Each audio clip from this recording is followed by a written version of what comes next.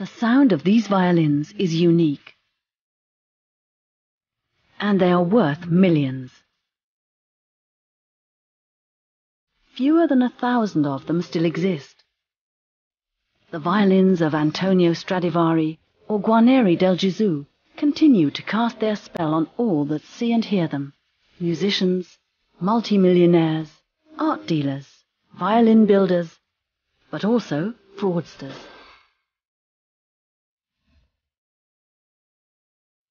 Scientists are desperately attempting to solve their secret. They achieve record prices at auctions. Star violinist Daniel Hope knows the violin scene like no other. We join him on a discovery tour of the exciting world of rare stringed instruments.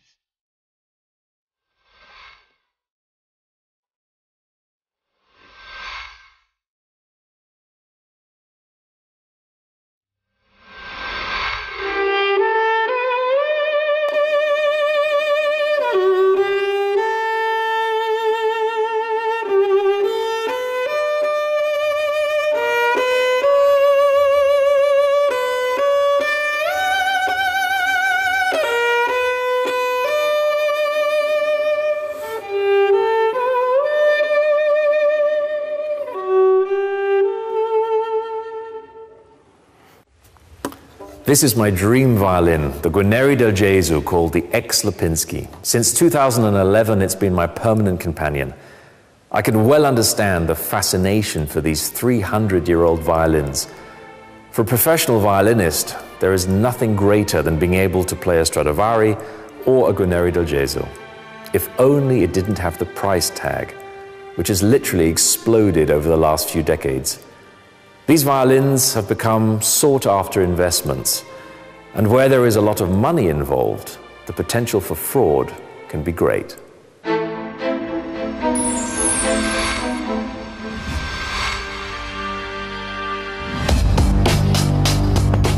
Vienna, September the 19th, 2012. The beginning of proceedings of one of the most spectacular violin dealer scandals of all time, involving millions. The defendant, German violin dealer Dietmar Machold. Once considered the star of the industry, he made millions with expensive violins until his fall from grace. Charged with serious fraud, embezzlement of several stringed instruments, and various bankruptcy offences, he ended up in court. Machold war sicherlich einer der allergrößten Händler, die es je gab. He was an enormous bad apple, and it's really unfortunate. He has this air of trust about him. There are musicians who lost a tremendous amount of money from being swindled by him. The violin business is the biggest shark tank there is. One of the problems in the violin world is that it's not an exact science. Mr. Stradivari, if he would see today how much people are ready to pay for his violin, he probably would laugh.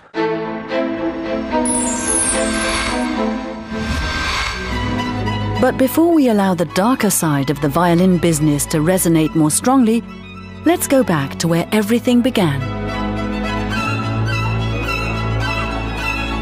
Here in Cremona, the myth was born that still today surrounds these priceless instruments. This northern Italian town is the mecca of violin making. Amati, Stradivari, Guarneri, the top three of the violin dynasty, all emerged from Cremona, and each maker passed on his secrets to the next generation. The spirit of Stradivari & Co. is omnipresent in the city.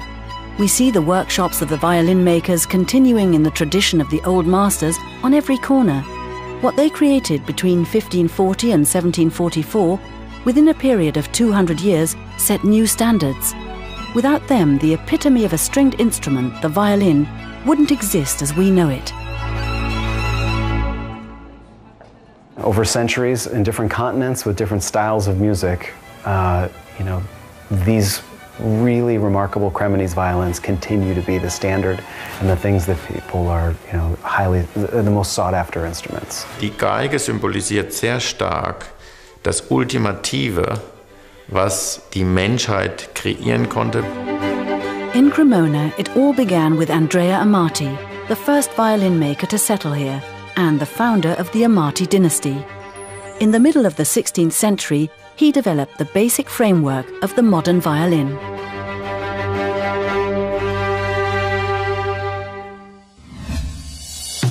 Amati refines the existing stringed instruments, uses better wood, changes the shape, curvature, and dimensions.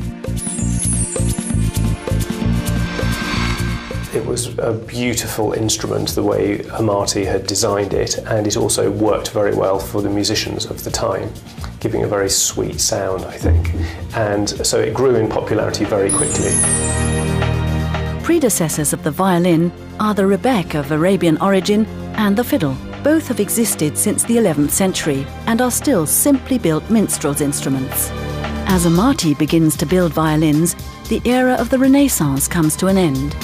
Man is now the measure of all things, and the earth is no longer flat. The spirit of critical research takes the place of authoritative belief, and Amati creates the appropriate instrument for this atmosphere of optimism. What I think he did was he brought the Renaissance into violins. He introduced the classical geometrical design system, the geometry and proportion, into Cremona. Im Grunde würde ich riskieren zu behaupten, dass Amati einen fast vollkommenen Umriss geschaffen hat von der Schönheit. Vom Klang her gab es dann doch Weiterentwicklung. 4,000 miles from Cremona.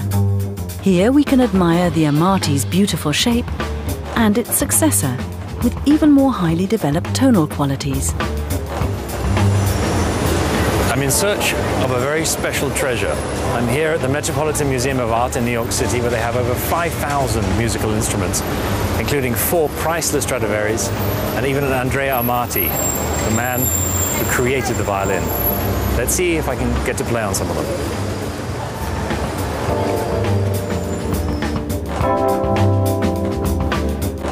Good morning. Hi, good morning. Welcome to the Metropolitan Museum. Thank you very much. So let's look at some violins. Absolutely. This is from Andrea Amati. I don't think I've ever seen a more beautiful instrument. I mean, just look at those markings on there. I mean, that's incredible. We've learned through research and through studying the decoration on the back of the instrument and the inscription on the side that this is probably associated with a marriage of Henry II and Catherine de' Medici's daughter, Elizabeth de Valois, who married Philip II of Spain, a political marriage, which then, if it's associated with that marriage, would date this instrument at about 1558. 1558. So it's one of the very early ones. I feel a bit like a child in a candy store here. Do you want to try it out? I would love to. Okay. Is that possible? Yes. My goodness. Better make sure I don't drop it.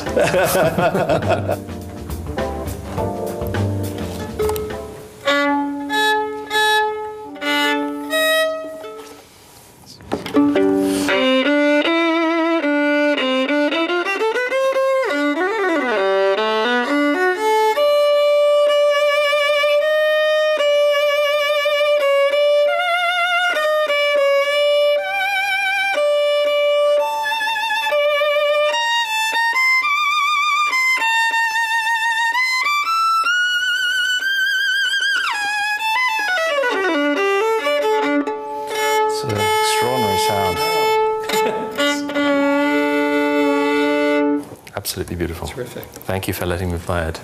I enjoyed standing here listening. It's great. Let's try this one. This is the only re-baroqued Strad in the world.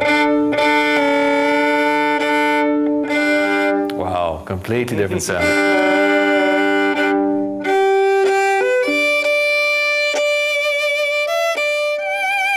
But it's a Strad.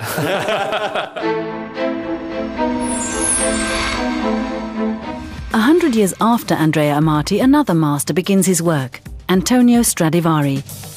Music had moved into the royal courts, and the violin was used for the first time as a solo instrument in concerts. Ever since, the sound of a Stradivari violin has been considered ideal. Stradivari was a magnificent craftsman, and it was Stradivari who was really the second genius of the violin, who made just a few small alterations and really perfected the violin. And one of the fascinating things about the violin world is that really nobody has ever managed to improve on what Stradivari did, despite 300 years of trying. So Stradivari produced these wonderful instruments.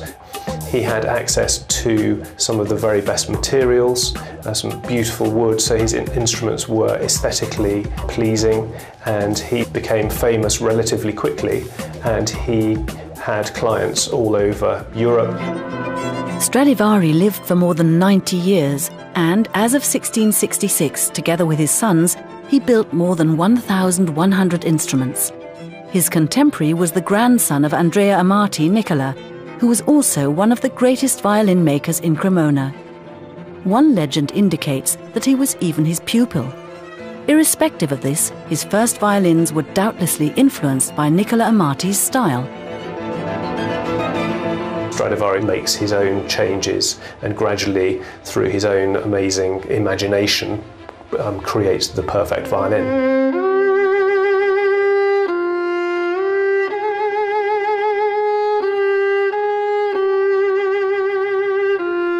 These are the sounds of a violin made by Giuseppe Guarneri, known as Guarneri del Gesù, meaning of Jesus. The violin maker, who lived for just 40 years, long stood in the shadow of the great Stradivarius, an unrecognized genius during his lifetime, and always in financial straits. I think he said to himself, Stradivari does that. That is the ultimate in that direction. So I would like to go off in a slightly different direction.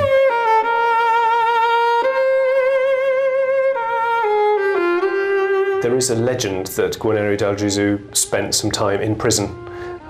Apparently, so the rumour goes, for killing a man, but nobody seems to know the exact truth of the story.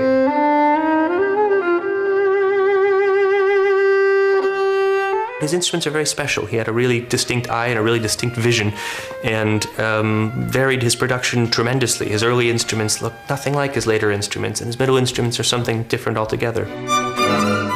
At the time of his death in 1744, no one knew Del Gesù's instruments, until the passionate Italian violinist Niccolò Paganini made him famous.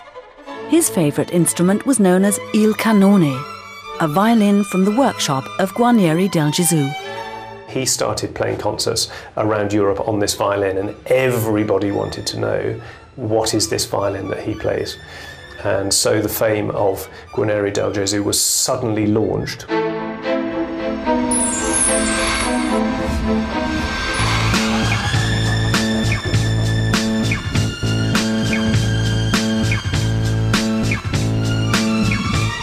Building a perfect replica of a Stradivarius or a Guarneri del Gesù.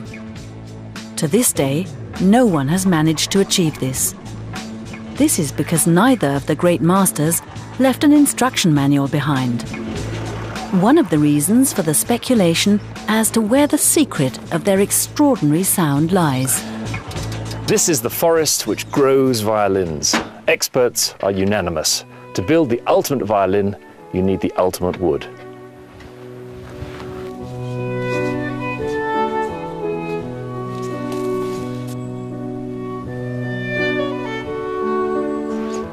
More than 300 years ago, Stradivari wandered through these forests.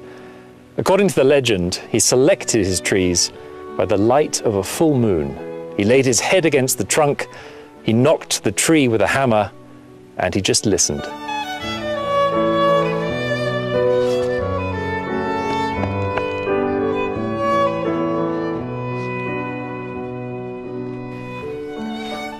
Only if he liked what he heard would Stradivari have the tree cut down. The forest warden and poet Marcello Mazzucchi is going to tell me what the real secret of the trees from the Bosco che Suona are, right here in the heart of the Dolomites. Marcello, Ben arrivato. Grazie Il bosco mille. che suona. Grazie, grazie. Tell me, why is this forest so special? Vedi, questo è un bosco magico.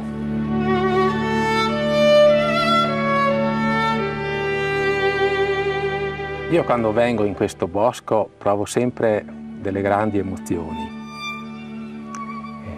Mi sembra di venire in una cattedrale, con le colonne diritte, allineate, il sole che taglia la foresta e crea continui giochi di luce e di ombra. Un silenzio infinito, e in questo silenzio crescono gli alberi della musica.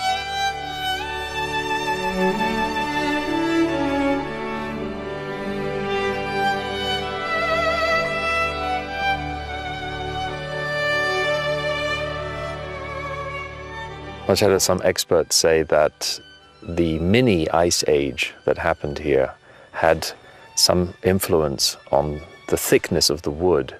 Is that true? Bene non lo sappiamo questo, perché l'ultima glaciazione qui è stata 15.000 anni fa. Cioè, loro hanno qualche segreto che ancora non conosciamo. E i grandi liutai riuscivano a entrare nell'anima degli alberi proprio. C'è scienza ed emozioni. Dobbiamo mettere assieme tutte queste cose per realizzare la bella musica, che è figlia di 3 artisti, la bella musica. Una natura artista, il liutaio artista e il maestro come te. It is indeed the wood that is supposed to make these instruments so unique. The theory, in the middle of the 17th century, a period of several harsh winters prevailed in Europe.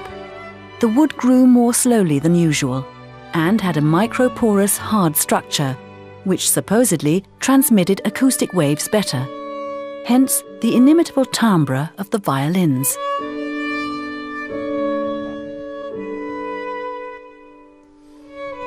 I was last here in 2008.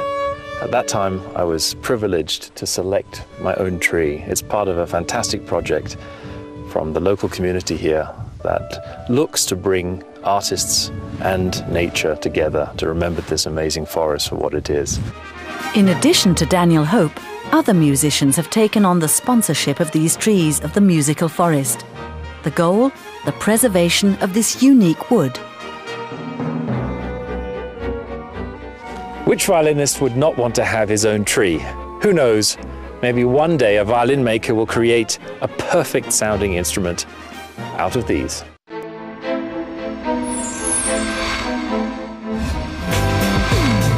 We continue on our journey to Washington, D.C., where we have a date at the National Museum of Natural History. To decipher the secrets found in wood, the Danish archaeologist Bruno Frohlich has developed a rather unusual method.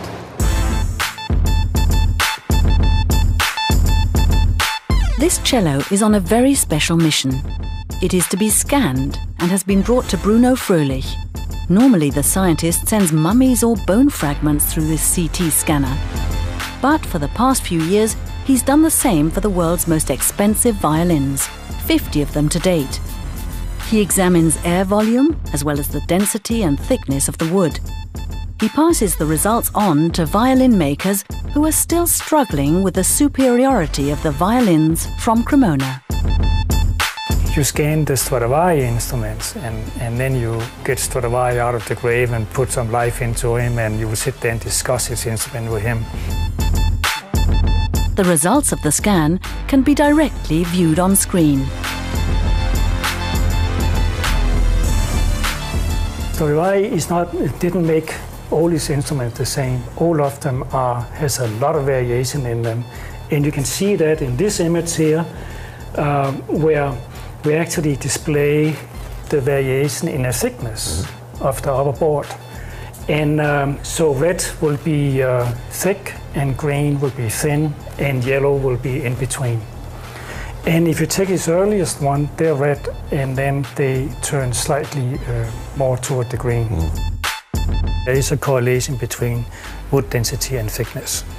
And that's the reason you cannot make a copy by measuring one, because no two pieces of wood would be the same.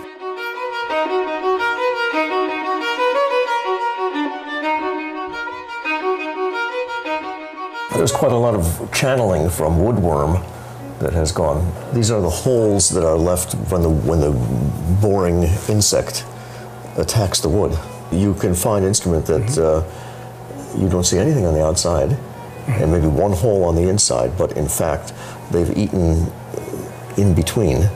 They don't want to come out into the light. We see instruments, the soundboard is completely full of these kind of holes, and it sounds fantastic.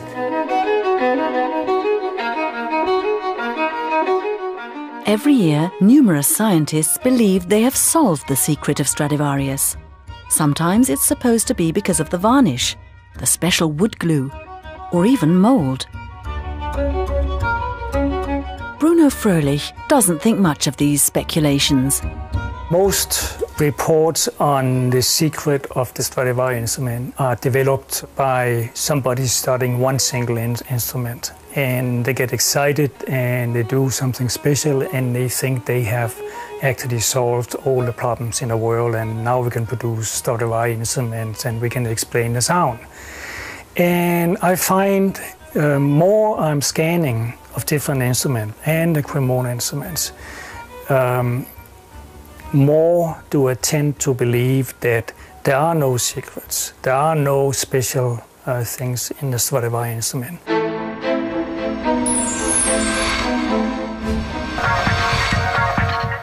We still refuse to believe that the violins of Cremona contain no secrets. We continue on to London. Here we've planned a special experiment. I believe my Guarnerius del Gesù is absolutely unique. The violin maker and expert Florian Leonhardt, however, has a different idea. And so we've decided to make a little bet. Leonhard wants to replicate Daniel Hope's violin, known as the ex-Lipinsky. Hardly a day goes by without Leonhard having to handle expensive string instruments. He's familiar with the restoration and reproduction of rare violins. Hey, Daniel. Grüße dich. Toll, dich zu sehen. Auf geht's los.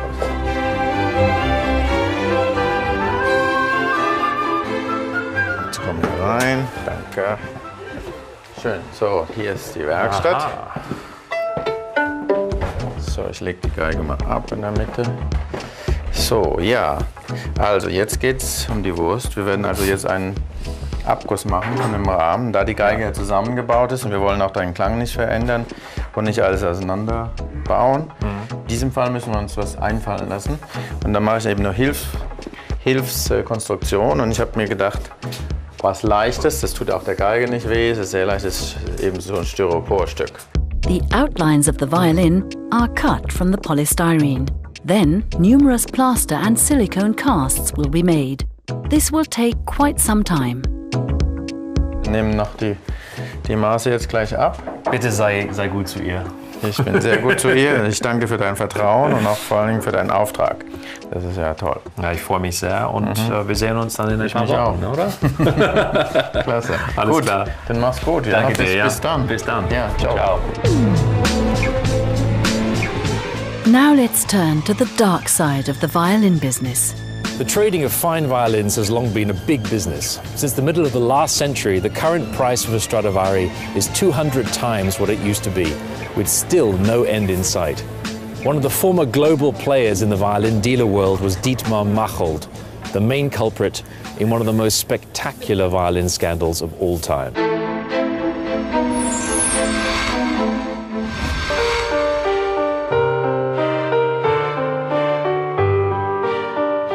Strafsache Machold und andere, Saal 203.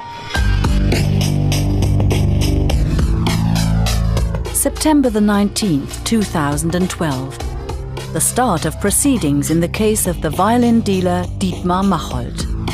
The charge? Dem Herrn Machold wird vorgeworfen der Tatbestand des schweren Betruges, dann der Veruntreuung diverser wertvoller Streichinstrumente und letztlich die Begehung diverser Konkursdelikte. Die Staatsanwaltschaft beziffert den Schaden mit ca. 35 bis 38 Millionen Euro. I think a case like this is obviously a blow for the violin world. He practically fiddled himself out of the business. Dieter Machold, one of the great violin dealers. He earned millions with the expensive instruments.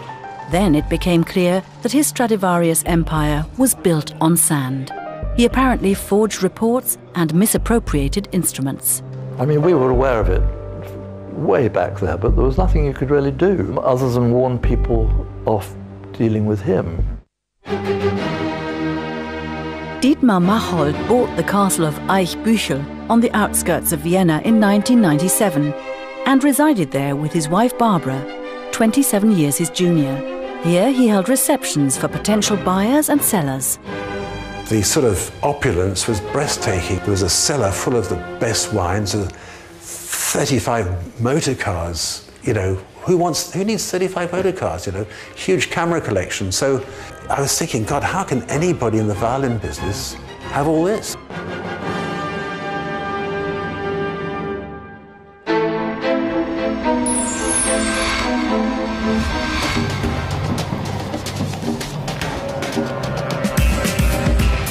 Here in Bremen, Dietmar Machold founded his international violin business. He had studied law and spent time in his father's violin workshop. The Bremen Chamber of Commerce made him an official appraiser. He wrote certificates of authenticity for insurance companies and for the court. But this Hanseatic city became too small for him. He launched his offices in New York, Vienna, Zurich, Chicago, Seoul, and Tokyo, and propelled a small family business to the top of a highly competitive violin market.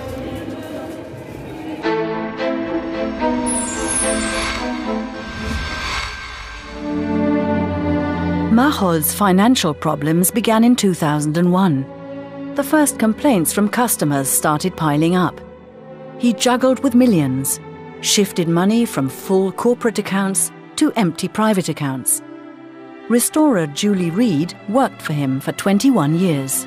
We knew that things were not going well, but we always had the hope, and of course Machold always gave us the impression that things were okay, and that we were just, one big deal away from having everything being, all right. He was extremely charming, and I could see why people would entrust millions of dollars with him and entrust their violins with him when they were trying to sell them. The banks trusted him too and awarded him loans to the tune of millions, like the Bremen Savings Bank or the Austrian National Bank. He provided collateral in the shape of precious violins, which didn't necessarily have the value he promised to the banks. It's even the honest dealers. They decide whether it's original or not. They decide what to price it at and they sell it. And to me, it's always a little bit like the emperor's new clothes, where people believe it because other people believe it. But not only banks were impaired by Machold, also private collectors and performing musicians are still waiting on their money.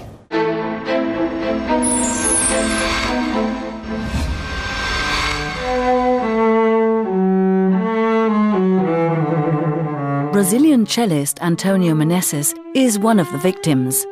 In 2005, Dietmar Machold was asked to sell his Gofrilla cello, built in 1700. A buyer is found immediately, but then the problems began. Zufällig habe ich herausgefunden, wer der Käufer war. Das ist ein berühmter, jüngerer deutscher Cellist, und der hat mir gesagt, oh, ich habe das schon längst bezahlt. Alles. Da ich nichts bekommen habe, habe ich angefangen, bei Herrn Machold anzuklopfen, egal wo war, zu fragen, wo ist mein Geld. A portion of the sales proceeds ends up on Meneses' account. The rest doesn't arrive. Instead, a fax, in which Machold attempts to explain his cash flow problem. Wir haben sehr oft telefoniert. Er war immer sehr nett am Telefon und hat gesagt, dass er im Moment in etwas Schwierigkeiten wäre. Und irgendwann hat er mir das geschickt per Fax, wo erklärt wird, wie viele... Das sind Millionenbeträge hier, 20 Millionen Euro, 50 Millionen Euro, das sind so unglaubliche Summen hier. Das hat er mir alles geschickt Und damit ich irgendwie verstehe, in welche schlimme Lage er ist, ich habe es nie verstanden. Antonio Meneses hires a lawyer and presses charges against Dietmar Machold, but is unsuccessful. Ich habe am Schluss einen Verlust erlitten. Mehr als 100.000 Euro habe ich nie bekommen. The Meneses case didn't form part of the legal proceedings against Dietmar Machold, but it does show the extent of the many years of fraud. On the 9th of November 2012, Machold is sentenced to 6 years in prison. His former wife, Barbara, and her mother are both sentenced to 1 year on probation.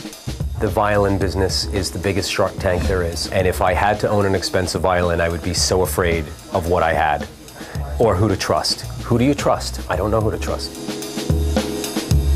How much influence does an appraiser have when he determines the value and authenticity of a violin? And how much can one really trust his expertise? London, the capital of violin experts. Traditionally, top dealers are also always top experts. An irreconcilable conflict of interests. They estimate the value of what they intend to sell. And commission can be as much as 10%, depending on the value of the violin. Da ist ja eine ganz große Verantwortung dabei. Also ich muss ganz ehrlich sagen, ganz klare Unterscheidung zwischen der kommerziellen Seite und der Expertisenseite. Das ist 100%ig eine chinesische Mauer dazwischen. Denn zuerst muss mein ganzer Kontrollmechanismus eingesetzt werden, um zu verhindern, dass mir irgendein Fehler passiert. Wenn man weit oben steht in der Welt als Experte, dann ist der Kopf weit draußen und auch schnell abgehakt. He's known in the business as the Flying Fiddle. The London-based expert and violin dealer Peter Biddulph. He's been in the business since 1978. Okay, that's an early Stradivari front, isn't it? Yeah, that's what I was told. Yeah. Well, I think, actually, the attribution, I think, is absolutely right. 75 to 80, I would say. It sounds good. You showed it to Wolfgang, didn't you, in Munich? Yeah, I tried to do this dendrochronology. Yeah. One important factor in determining the age of a violin is dendrochronology, or tree ring dating. It provides information regarding the time the tree was cut down and where the wood originated. But the eyes and the experience of the experts are equally important. I mean, to look at a violin, really, you have to start by looking at it from the back. And then you think from the back, ooh, have I seen something like that before? And the answer is, yes, I have, you know. So you think, oh, yes, it's like that other Guarneri or whatever. So the back is really where you start looking. And the outline and the proportion is really what your mind's eye is taking in. We visit the most acknowledged of all current experts, London violin dealer Charles Beer. His opinion is gospel. He's examined and compared countless precious violins, essential for the evaluation and determination of authenticity of the instruments. And people coming with certificates that were fake or that were just sort of... Well, I've always thought certificates were much easier to fake than violins. Yes. And I remember there was an auction in Vienna of an instrument and it had our certificate, and I pointed out that it wasn't the violin that our firm had done the certificate for in 1936. You know, I mean, there's room for criminal greed in practically any walk of life. In any walk of life. Yes. I'm back with violin maker and expert Florian Leonhardt. He believes he can recreate my Guarneri del Gesù. I'm curious to see how far he's got with his copy.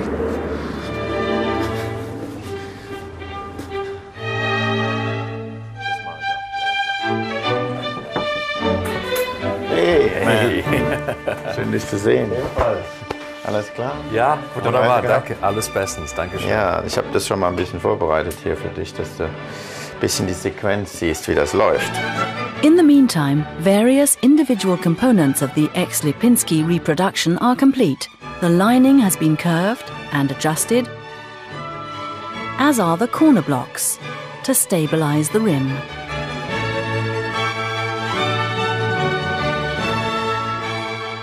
Hier ist schon mal eine Decke, die ist schon recht weit. Das ist die Gipsform, die gemacht worden ist. Das ist das genau die Lipinski. Wie lange schätzt du, hat ein Del Gesù dran gearbeitet an so einem Instrument? Ist das nicht so lange wie wir, weil wir natürlich gucken, dass wir das alles vergleichen und richtig machen. Er hat kreiert sozusagen. Er hat es kreiert und er hat da gar nicht lange nachgedacht. Er hat genau verfolgt, was ihn innerlich steuerte. Deswegen finde ich es nicht langweilig, was nachzubauen. Ja. Hört sich so an, als ob man ja nur kopiert. Aber dieser Prozess, sich in diesen, genauso wie beim Komponisten, man setzt sich ja eigentlich als Geiger jetzt wieder da hinein, was wollte dieser Typ mal. Bald kommst du wieder und dann siehst du die Geige fertig. Genau, super. Ja. Also ich danke dir und bis zum nächsten Mal. Ja, super. Alles Gute. Alles klar.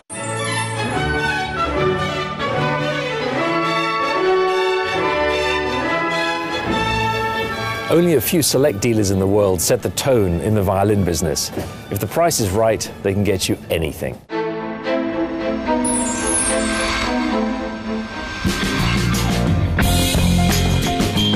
Our quest takes us on to Chicago.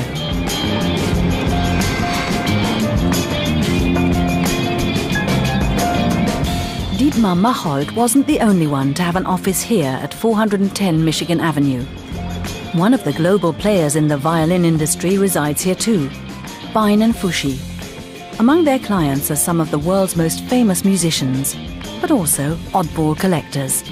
I guess there was this sort of eclectic Texas oil millionaire, and he wanted a Stradivari violin the way some people want a Picasso or want a Ferrari. And my dad went down to Texas and met with the guy, and he purchased it while he was down there, and it is in a case in his living room or library or something like that, next to his Picasso. The founders of the company, Jeffrey Fushi and Robert Bein, are both deceased. From 1976 onwards, they made a huge dent in the traditionally European violin market, at a time when the instruments increasingly became an attractive investment. These are violins that are for sale, and so if they're all here, that's not a good thing, because that means nobody's trying them. So empty slots are good, actually.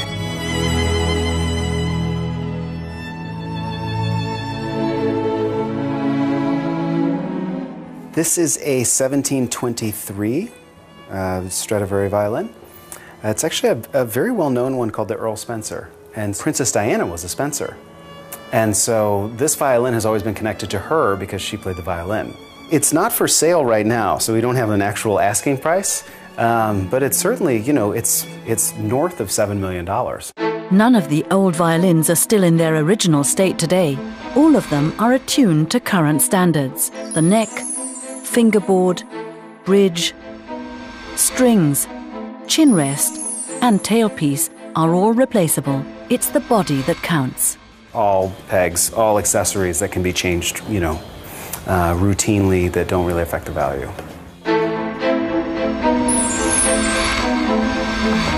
On the one hand, you have the dealers, on the other, the auction houses, and they're all contenders in the highly competitive violin market. We have a date at Christie's. We're here at Christie's in New York, one of the most prestigious and largest auction houses in the world. Here, everything comes under the hammer. Even the hammer violin, 1707 Stradivarius, a magnificent instrument that was sold in 2006 for the then record price of 2.7 million euros. Nowadays, prices are even higher. Annually, only around 10 to 20 Strads become available on the global market. Sotheby's music expert Kerry Keane shows us his treasures. Very nice to meet you. Daniel, thanks for coming today. Great pleasure to be here. Thanks for showing us around. Strads and a Guarneri del Gesù are on offer. We swap? Let's swap. It's Guarneri for you and that's Guarneri for you. For me. It's lovely. So the same maker and a few years apart. Yes. Now remind me, Daniel, this is 1742. And this is 1744. Yes. Right. Del Gesù is always different. I'd love to try the Del Gesù as a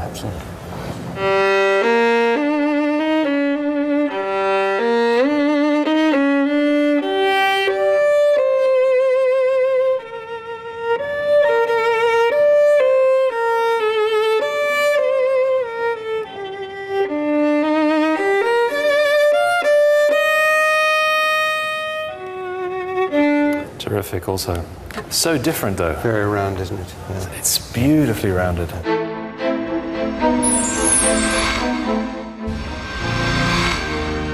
We pay a visit to the London branch of Teresio.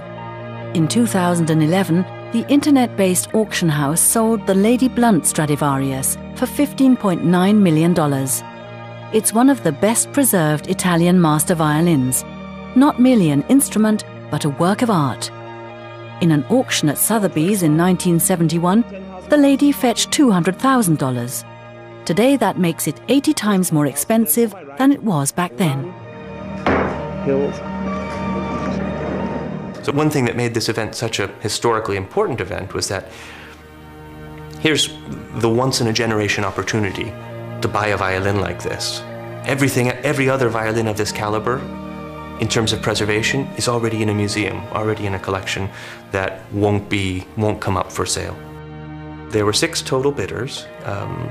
Past about 13 million, there were 2 people, and they just went up little by little by little by little, and eventually it stopped at 15.9. The previous owners of the Lady Blunt, the Nippon Foundation. They donated the entire proceeds of the sale to the Japanese tsunami victims. As beautiful as the violin may be, it's not fit for today's concert stages. It was once played by Yehudi Menuhin.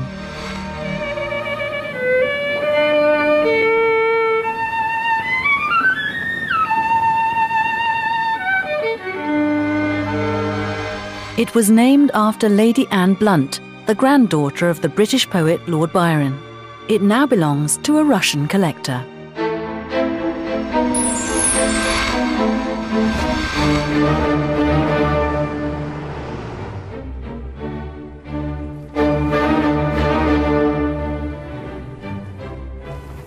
We're now at the world's biggest museum complex, the Smithsonian Institute in Washington, D.C. Here you can find everything, even a zoo. But what interests me is, of course, the violin collection.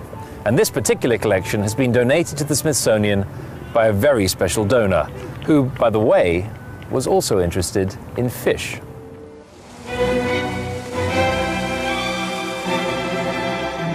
These violins were donated to the Smithsonian by multimillionaire Herbert Axelrod, now well into his 80s. A complete string quartet by Stradivarius. It was named after the benefactor. The presumed value of the Axelrod string quartet is around $50 million. He was a great figure of, like Hemingway.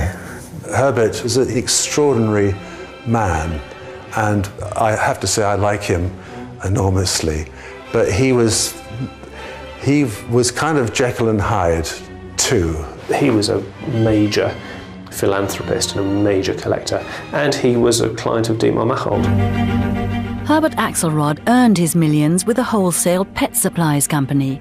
Furthermore, he's a violin lover and enthusiastic fish researcher. He was well known for giving valuable instruments to young musicians and for being extraordinarily generous. His donations can be appreciated in many museums, but eventually he was perceived to be less of a benefactor and more of a very devious salesman. Axelrod and Machold became good friends and bedfellows in the violin business. You could almost say they tried to rig the international violin market, because Axelrod published a book listing all his instruments and how much he had paid for them, and he overstated what he had paid for each of those instruments by millions of dollars so that he could get the price of international violins higher and higher and higher. But he didn't make himself liable to prosecution in the violin business, but rather due to tax evasion. He then invested in Berlin, and in 2005, he spent 18 months in prison in the USA. At the New Jersey newspaper The Star Ledger, journalist Mark Mueller dealt extensively with the topic of violin trading. It was here that Axelrod hit the headlines when he gave the New Jersey Symphony Orchestra a violin collection for $18 million, which was ostensibly worth more than $50 million. This was a great splash across America. $50 million of violins in the hands of one orchestra. Well, it turned out the collection was not exactly what Axelrod and Machold said it was. And the orchestra actually knew this before the deal went through, because they had experts come in and look at the instruments. And the experts said, this is a composite, this is not a real Guarnerius, this is also a composite, this is not Del Gesù. But they did it anyway, and they continued to trumpet it as a $50 million deal and a great gift, and Axelrod was called the biggest benefactor in the history of New Jersey. But as soon as his wheeling and dealing became known, the scandal surrounding the symphony orchestra went public. In the meantime, the collection was sold for $20 million, which is probably what it was actually worth. I guess everybody is mad about Strads. Or a Guarneri del Gesù. All major violin stars play an Italian master violin. A must for their careers, as no other musical instrument has so much value attached to the brand name as a violin.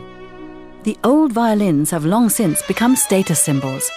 They suggest perfection, whether this is actually the case or not.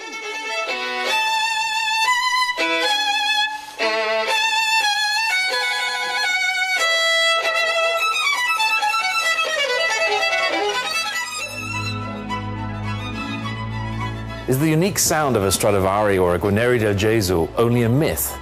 A recent study attempts to rob the old Cremonese violins of their mystique.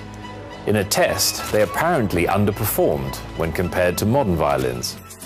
Scientist Claudia Fritz shocked the entire violin community. In a darkened hotel room, screened by sheets, she had 21 musicians play on 3 modern violins, 2 Stradivarius and a Guarneri del Gesù. The result of the blind test, the players felt that one of the Stradivarius sounded the worst. What's amazing to me is the worldwide controversy. It's as if you told people there's no Santa Claus. Why is this topic something that has hit such a nerve that people were looking for ways to criticize the study rather than believe her findings? It's great for the world to have a romantic image of perfection to admire, but myths have uses and they have dangers. Es ist so komplex, dass man wirklich wissenschaftlich das kaum machen kann. Man müsste im Grunde 700 Instrumente vergleichen, Del Gesù und Strats zusammen auf den Tisch legen und in vielleicht einer Jahr Arbeit ausmessen, vergleichen, Hörtests machen. Aber das ist auch fast unmöglich, denn wer weiß noch nach 10 Tagen, wie die Geige damals im Vergleich geklungen hat.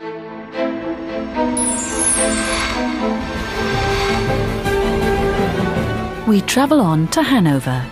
A blind test is to be held here as part of the Josef Joachim violin competition.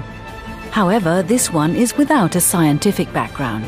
It's more about the enjoyment of sound for both spectators and jury. 2 modern violins, 2 Stradivarius and a Guarneri del Gesù are competing against each other.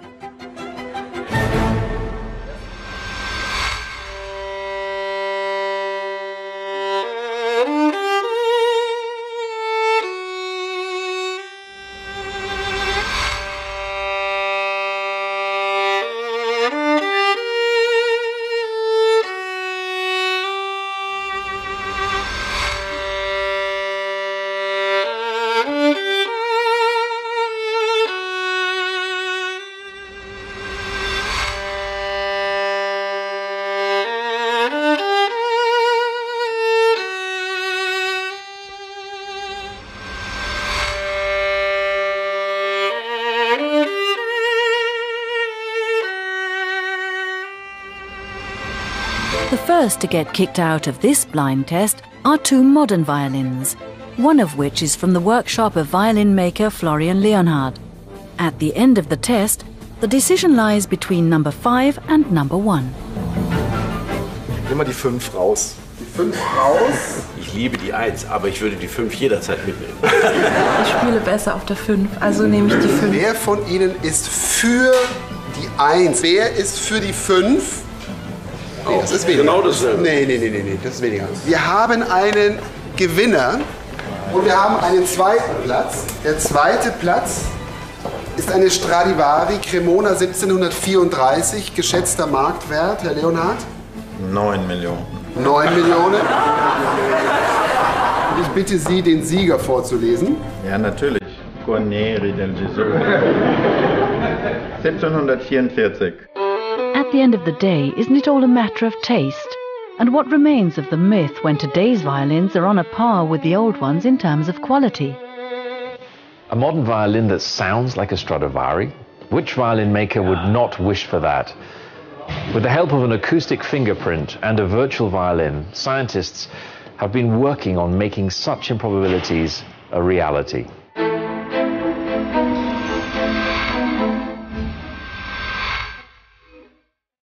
We travel to Hamburg. We're about to participate in a special kind of experiment. Professor Robert Mores is investigating the phenomenon of good violin sound. Using a dummy head and state-of-the-art technology, he detects the acoustic fingerprint of every violin, even those of the expensive Stradivarius and Guarnerius del Jesus. Das sieht gut aus. Jetzt sieht man hier sehr schön im Zeitbereich den Instrumentenimpuls am Steg, relativ kurz. Und dieses Spektrum beschreibt dann wirklich, das ist wie ein Fingerabdruck. Genau. Das ist das, was dieser Geige eigen ist. Also man kann sie mit einem Schlag erfassen. Man will es eigentlich nicht glauben, dass der ganze Klang eines Instruments in einem kleinen Impuls festzuhalten ist. Aber tatsächlich kennen wir das aus dem Alltag ja auch. Wir kennen das, wenn wir zum Beispiel irgendwo draufschlagen, da hören wir sehr, sehr wohl Holz und Knochen. Jetzt hören wir auch das Horn, wenn ich den Nagel dazu nehme. Das heißt, da steckt sehr, sehr viel Information in diesem Impuls drin. Und tatsächlich lässt sich das dann auch, gilt es auch für die Geige. Alles, was die Geige sagen möchte während dem Spiel, lässt sich über solch einen kurzen Impuls erfassen. Now the information from the impulse is transferred to a silent or virtual violin, which then simulates the full sound of the violin. Also hören wir uns das mal an.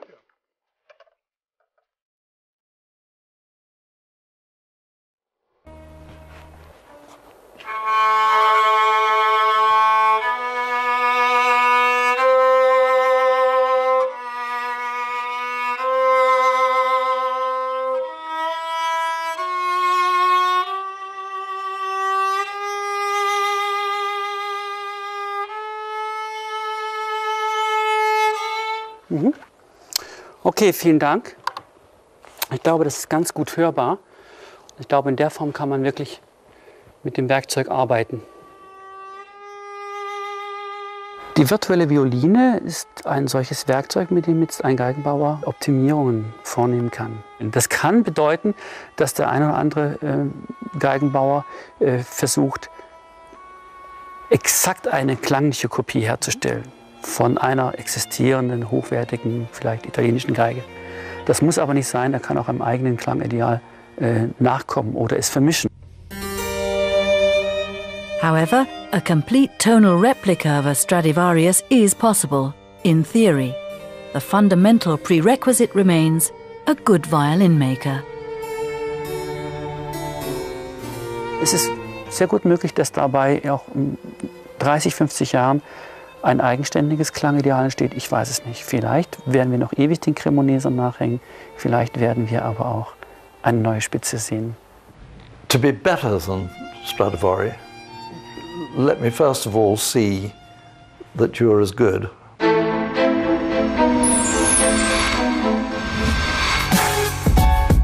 Do such good violin makers still exist? We travel to New York. I'm here to meet Sam Sigmontovich, one of the most famous violin makers of our time.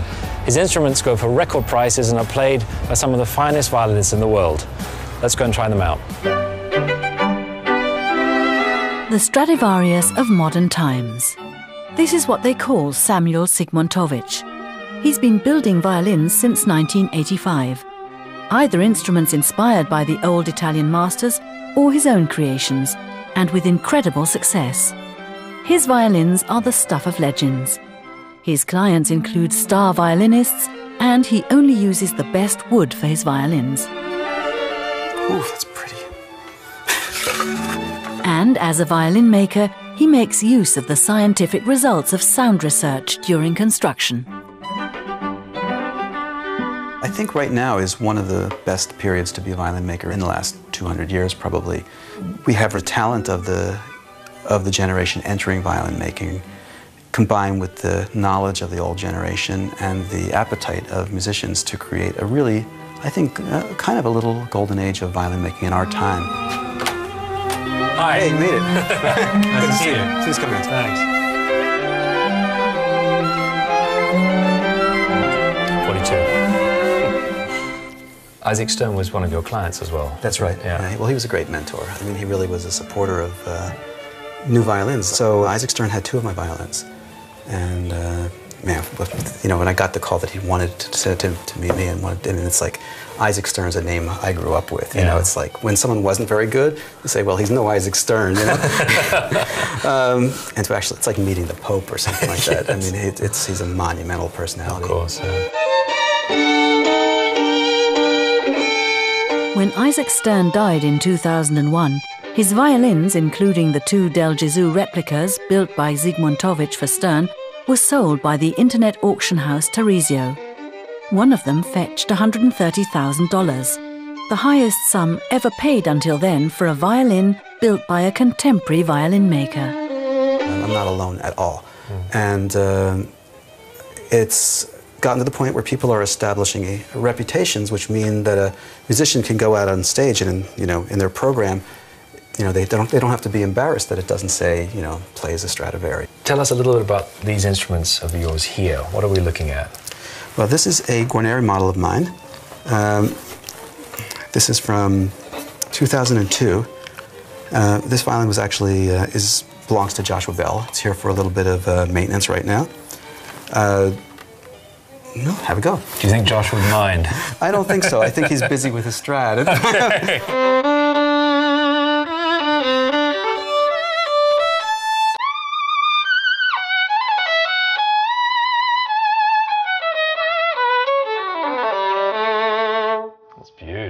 It needs a bigger room.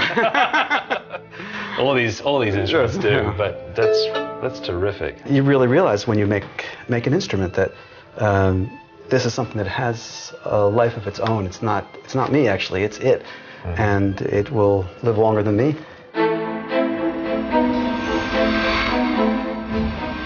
We travel to London for the last time. Violin maker Florian Leonhard has wagered to build a replica of Daniel's Guarneri del Gesù. Can the myths surrounding the old master violins remain intact? It's done. The violin maker and expert Florian Leonhard has recreated a copy of my Guarneri del Gesù. Now let's find out whether it can match the sound of my own violin.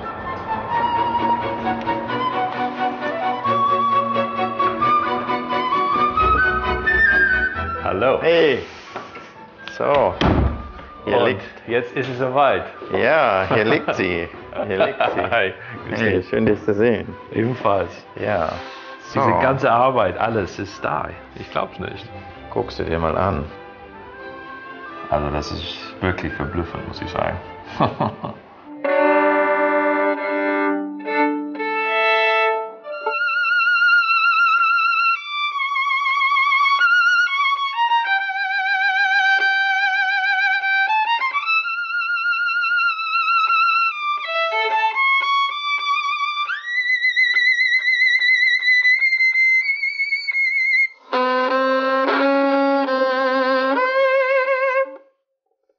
Das finde ich sehr schön, ja. Guter? Das finde ich eine sehr gute Setup, ja. Fühlt sich auch nicht an wie ein Kompromiss. Nein, es hat absolut beides nicht. behalten. Es hat die Weite alles, und die... Genau. Ja. Erstaunlich, was man da machen kann. I have to say, Florian's copy is pretty amazing. That anybody could recreate something that well is truly astonishing. On the other hand, I have the luxury of having one of the finest violins in the world, and the whole myth and magic of Guarneri del Gesù is still hard to beat.